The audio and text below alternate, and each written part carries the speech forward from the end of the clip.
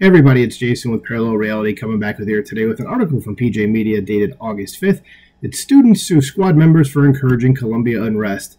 And it is kind of one of those things where I'm like, hopefully these squad folks find some comeuppance in the things they say or do. And, Cori Bush just lost her primary, so good, get her out of office. Ilhan Omar is supposed to be coming up on the 13th. This video is probably going to premiere after that, so hopefully at the time you're listening to this, she is no longer has a job in Congress, and then it's just down to AOC, and I know she won her primary, so could be a little bit before we can get rid of her, but hopefully she is next. And Rashida Tlaib, too. Says, one of the terrific perks of being a member of the left is that you get to enjoy immunity from the things you say and do. You can count on the media and your fellow travelers to justify your words and actions, minimize their impact, or even make them disappear on command. This is particularly true if you happen to be a high-ranking member of the progressive movement, especially an elected one.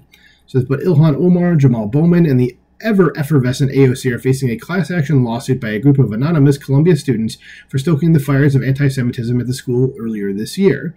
According to a report in the New York Post, in addition to the 3 members of the squad, the 5 students have included several groups in the suit, such as Israel in Our Lifetime. And I don't know anything about that group, but it sounds like not good if they're being sued. It says the suit states in part, the Gaza encampment was extreme and outrageous conduct. It was illegal. It violated university rules. Its occupants harassed, followed, physically blocked, intimidated, and bullied Jewish students. It also reads, the Gaza encampment was extreme and outrageous conduct. Okay, I'll say it didn't say it also reads, you guys. It's right here. Why did you just do the same thing again? Anyway, it says, it also states that those in the encampment and their supporters not only consciously disregarded the rights of others, but the impact on the rights of others was the point of the protest. The more disruption they could cause for the university and the students, the more leverage they thought they would have for their agenda. The squad members are accused of encouraging and inciting the protests and being outside champions. During the chaos at Columbia, AOC posted this. Says, if any kid is hurt tonight, responsibility will fall on the mayor and university presidents. How about it falls on the bad people doing bad things, not other people?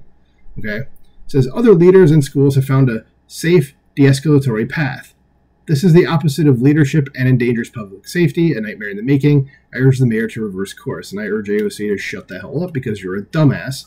It says 2 of the students who filed the suit are Jewish, and all have chosen to remain anonymous out of concern for their safety. That's probably a pretty good idea considering what we've seen already.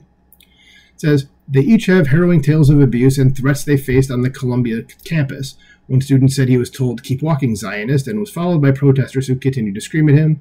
And before I go to the quote here, calling someone a Zionist, I said this in many other videos, it's not an insult.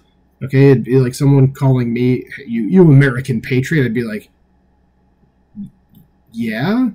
Like, okay?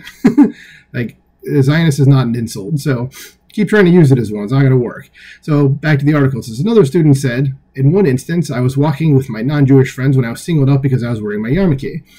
A leader of the pro-Palestinian protest approached our group and confronted me. He singled me out, yelling that I needed to move, and when I refused, he began to shove me out of the way. Yes, so this is completely anti-Semitic. So another said he had to endure a slew of anti-Semitic propaganda and posters. Says, while it is true that the students at the Columbia encampment behaved like entitled feral animals, which we saw in numerous videos, a constellation of people who either wanted to look the other way or agreed with their screeds, tacitly or otherwise unable to encourage them, that includes 3 members of Congress.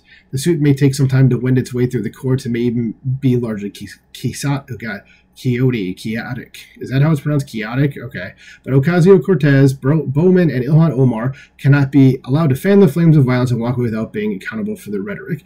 Yeah, I mean, I'm all for free speech, even if things disagree with me, but once you border, like, into threatening language, like, once your free speech rights start infringing on, like, my safety, yeah, that's not free speech anymore. So, sorry, people in the squad, you should be sued for this, and I don't have a problem with it. So what do you guys think about this? Are you okay with the squad being sued? Let me know in the comments below. Like, share, subscribe, and I will talk to you soon. Bye.